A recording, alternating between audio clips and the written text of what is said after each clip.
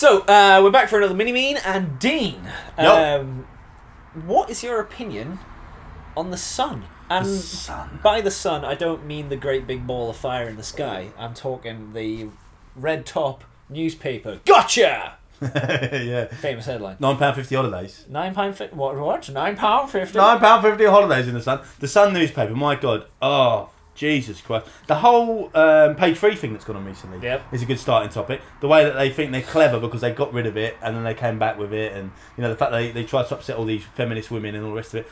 The Sun newspaper is just an absolute piece of shit. There was a copy in my office the other week, and there was an article. By himself. There was no, of course. There was an article on the Green Party, right? And obviously, we know that they vote Tory at the moment. They change whatever they want to do, but there was a thing about the Green Party, and they just basically said that the Green Party do not have the Green Party in power. They are so scary. They're running Brighton into the ground because they've got Brighton at the moment, and they don't let people eat meat on a Friday. And what? They're just absolute scaremongering bastards. And is that like the Muslim no-go zones in Birmingham style? Yeah. The Sun is just makes up what it wants people to read, and it's got a lot of power, and it's terrible. That would say that you don't like the Sun. Ah, well, there is a twist to the I love page 3. Is it? About to say. Thank God they saved it. No, not at all.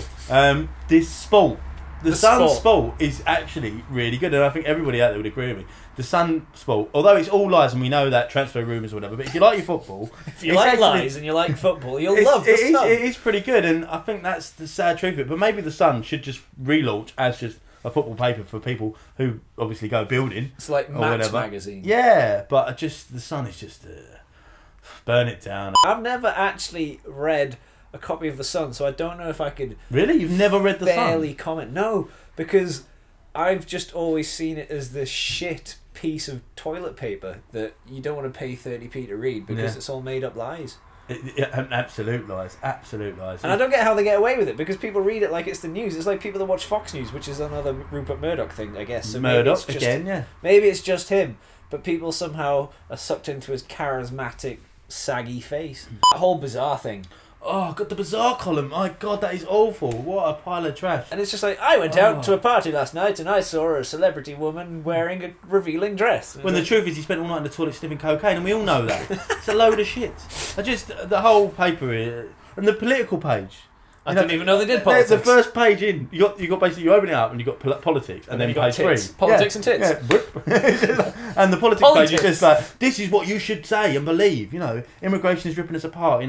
Britain is, look at us. The working class. Just the whole thing is just, it's not the voice of the people. It's the voice of Murdoch, and it's a disgrace. And we should stop bloody buying it. But I know when I see a copy on the side, I'm as bad as anyone else. I'll still turn to the sport page and read and go, oh, Torres is moving from Milan back to Atletico Madrid. It's the way of the world, and we live in this society that we built. We do. We built this city. We built this city on rock and roll. Almost on tune. Well, I used to sing.